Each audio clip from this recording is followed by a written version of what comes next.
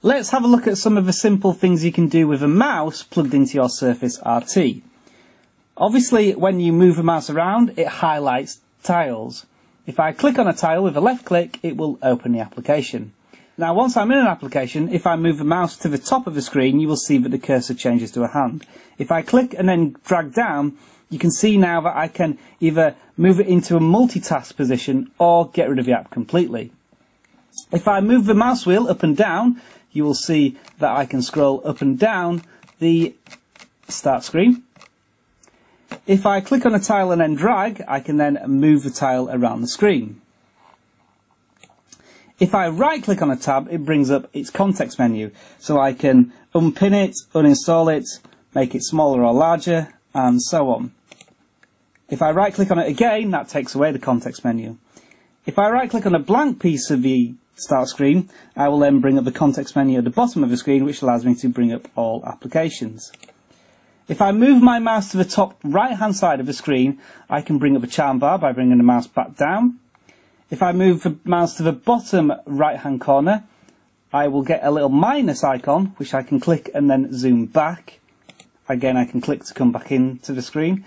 If I move my mouse to the top left hand screen, I can then switch to different applications, such as the desktop, or bring it back to bring up the program list. And if I bring the mouse to the bottom right hand side, I can either do the same thing or right click to bring up a set of options that you would use from the desktop. The concept of a pin may be foreign to you when it comes to electronic devices, and the Surface RT forces you to use them. So here are the basics. This is your start screen, and all these tiles are pinned to your start screen. You should consider pin tiles as your most used and important apps. So if you want to remove something from the start screen, you can unpin it. To do this, flick the tile to bring up its context menu in the bottom left hand corner. Choose the unpin option and it will disappear from the start screen. It's important to know that this doesn't uninstall the application.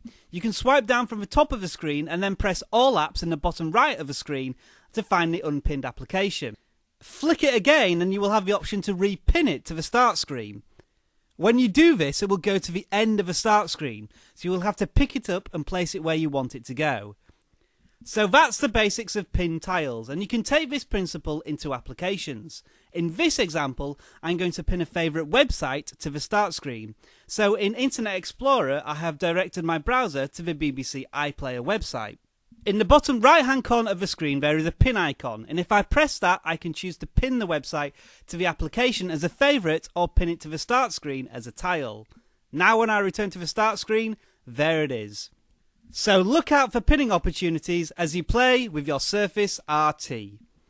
By now you should have picked up some of the basics of the Surface RT, but the tablet sometimes behaves in different ways even if you do the same thing. For example, on the start screen, if you swipe in from the right hand side and select settings, you have one option here for tiles. In this option you can turn on administrative tiles, which reveals a whole boatload of options that help you maintain your Windows tablet. I say Windows tablet because it's stuff like defrag, disk cleanup and the Windows firewall. Now if you go to your desktop and then do the same thing, which is to swipe in from the right hand side, you get some options that may be familiar to any Windows user. First up is a control panel, which works just like the control panel on your Windows computer. So you can configure all sorts of things, and we'll look at those in another video later on in the series. You can also personalise your desktop and get into the real nitty-gritty of how the tablet works. Have a little play and find out what changes you can make, but just remember what they are and what your original settings are. So remember, swipe in from the right and press that settings button everywhere you can. There's always cool little things lurking around all across the Surface RT tablet. In a previous video, I showed you that tiles can be put into groups on the start screen. When tiles are grouped together, they stay together, so that if you zoom out on the start screen, you can easily pick up that group of tiles and place them somewhere else on the start screen. When you are in this zoomed out state on the start screen, you can also name your groups by tickling that group of icons. So flick up or down on a group and a single option button will appear in the bottom left hand corner of the screen that says Name Groups. Simply press on it and put in a new name, and there the name will appear above the group. So, just to repeat, flick the group to bring up the name option and then name it. It's as simple as that. Now, when you zoom back into your start screen, you will see that the names of your groups appear above the tiles. This should help you maintain your groups and make navigating around the start screen even more intuitive. Obviously, if you want to remove a name, simply repeat the process and delete the existing name. Unlock screens have become a popular source of displaying information to the user before they go into the main operating system, and the Surface RT is no different. In this example, we can see that the Surface RT is connected to Wi-Fi, a general battery reading, and how many unread emails I have. Swipe in from the right hand side of the screen and choose Settings, and then choose PC Settings at the bottom right. On the personalization page, you will find this section called Lock Screen Icons. Press on any of the plus symbols to add a new icon from that selected application. The single plus icon at the bottom allows you to display a detailed status from an application, and this will sit next to the clock as demonstrated here. As the Windows application market grows, more and more applications will take advantage of this lock screen icon feature, so play about with these settings frequently to see what's on offer. When you're in desktop mode, the Surface RT acts like a computer, and that includes mouse controls. So if you have a mouse plugged into the USB and right-click, it brings up the usual context menu. All standard stuff, but what do you do if you don't have a mouse to hand? Well, you use your hand, of course, or more specifically, your finger. Long press on the screen with your finger until a small square forms. That triggers a right-click action so that when you let go, the context menu appears. This means that common PC actions are still possible even if you don't have a mouse. In this example, I have long pressed on my SD card to create a shortcut on my desktop. And now I am long pressing on the shortcut on the desktop itself in order to rename it. So remember, all you need to do a right-click without a mouse is long press until that handy box appears. When you're in desktop mode, the Surface RT acts like a computer, and that includes Windows controls. So, if you open up a window, you can use the controls in the top right to minimize, maximize, window, and close.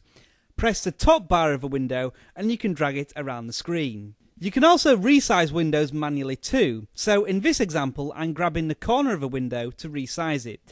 You can also grab the sides or the top and bottom of a window to resize them just horizontally or just vertically. Bear in mind that with your finger this is a bit tricky to do and not as precise as a mouse, so don't be surprised if you don't pick up a window sometimes.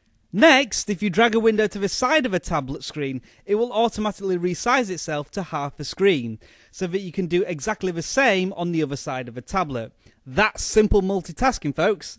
And finally, drag any window to the top of the screen to make it completely full screen. While some of these things may be incredibly obvious, this video is designed to demonstrate the fact that the Surface RT has a desktop and how familiar it will be to Windows users. When it comes to multitasking, you can treat your Surface RT like a regular PC. It can handle a lot of things at once, so you can just keep on loading and loading and loading and loading and loading those applications. To show a recent list of the applications you have running, you can swipe in from the left side of the screen and then swipe back to the left side of the screen to show a thumbnail of each application that's currently running.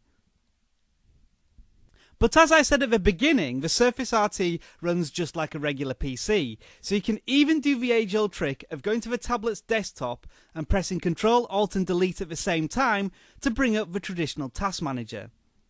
If you press the More Details button at the bottom of a Task Manager, you can get a more complex breakdown of not only the resources being used by the open applications, but also a thorough breakdown of all the processes your tablet is currently running. Now, you can, if you wish, shut down applications from here by long pressing on the application to execute a right-click and then choosing the shutdown option. But the more intuitive method of closing down applications, and the method you're likely to use most when you're within the application, is to swipe from the very top of the screen down to the very bottom of the screen in a fast motion. This effectively swipes the application away.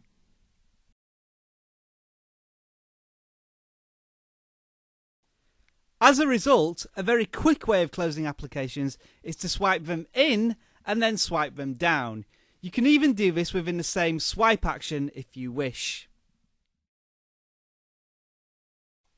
The Surface RT predominantly works on a navigation system of left to right. This means you can do a lot of scrolling to get to where you want to go. On the start screen, you can pinch to zoom out of a screen to get a wider view, which is pretty useful. However, I bet you didn't know this, you can also do this action in applications too. Let's take the native news application as an example. If I open up the application, it's full of content and I could scroll from left to right for ages. However, if I pinch, it brings up category links, so I can quickly jump from one location to another. So in this example, the gesture is the same as on the start screen, but the result is slightly different. And you will find that each application does act slightly differently to a pinch action. In this application called PrimeTube, which is a YouTube application, pinching literally does feel like zooming out of the action and then zooming back into the action. And then there are some applications which simply ignore the pinch action. You would have thought that AppyGeek, another news application, would be perfect for a zoom out option, but apparently not.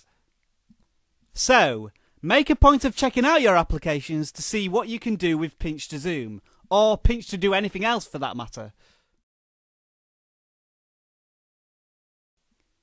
There's already a lot to like about the Internet Explorer browser that comes with the Surface RT. It's quick and it can handle all sorts of pages. And have you noticed how quick my browser is? That's because I've made a couple of tweaks that not only speed up the browser, but protect it at the same time. Here is how to do it. First, go to Internet Explorer on your desktop. You will need the Tools menu, but to begin with, it's not there, so here's a little trick to make it appear. Long press on the blue bar portion of the window, and then select Menu Bar.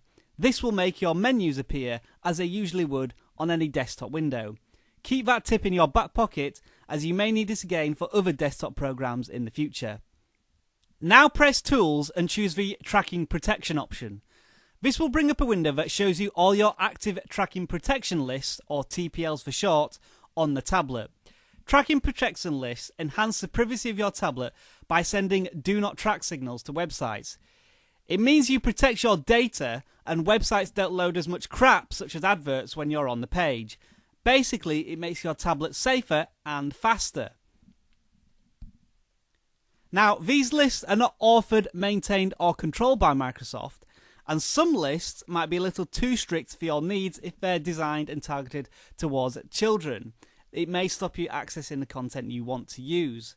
So you're best off starting by selecting some of the more popular lists, and if you're not happy with them, you can disable them by going back to the tracking protection screen as illustrated here.